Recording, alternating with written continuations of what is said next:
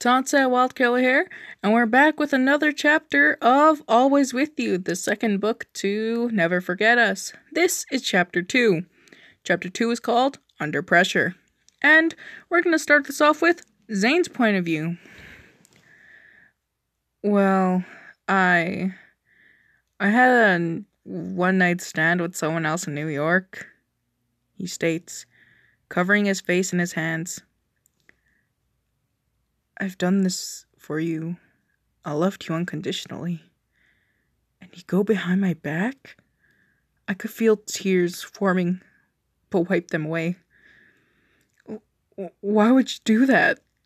I thought you loved me, I retorted, but my voice cracked. I'm on the verge of tears, but I have to be strong. This is the last time I want to break down. I do, Zane. Don't ever doubt that. But well, I was having a rough time without you. I couldn't be there alone, he muttered. So you go behind my back and have a relationship with someone else? She forced me to. She wouldn't leave me alone. What kind of excuse is that? Lucinda wouldn't stop. She put me under so much pressure, and she wouldn't stop asking. So you decided to fool around with her? Zane, I cut him off. I don't want excuses. I want the truth. Travis, I'll drive you back to the guy's place, but I think after that, we should take a break. I mumbled. My mother said to never give cheaters a second chance. But Travis, I know he's the one. I'd do anything for him, even if he isn't. No one has loved me like he has, not even my two brothers. He got me through the toughest time in my life. Without him, I probably wouldn't be here. I owe him everything.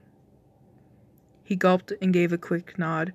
The drive home was silent, filled with thoughts of what he just told me. We stopped at my house and parked his car. Travis grabbed his luggage and walked out to my brother's house, leaving me alone. Travis's point of view. Flashback. Come on, Travis. No one needs to know.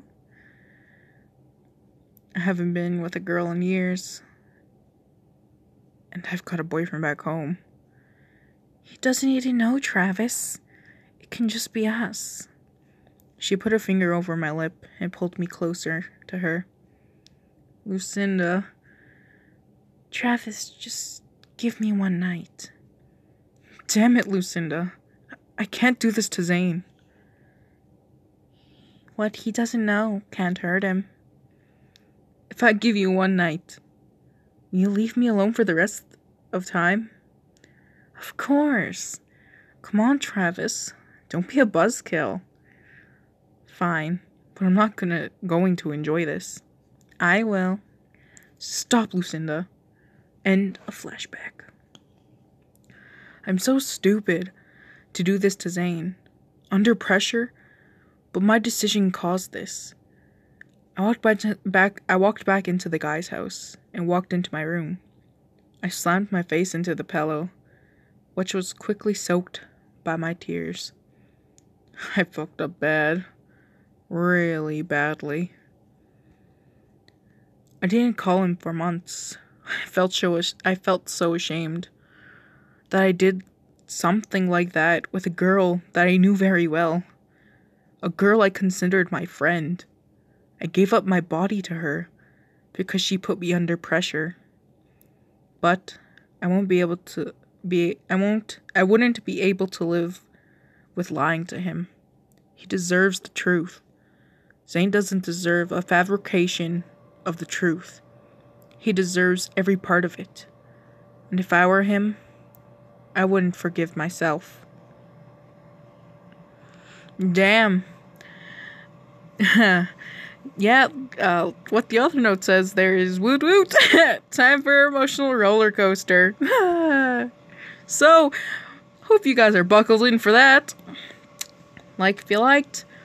Comment what you think's gonna happen next. Or just, I don't know. Subscribe if you want to. And I'll see you guys in the next chapter. See ya.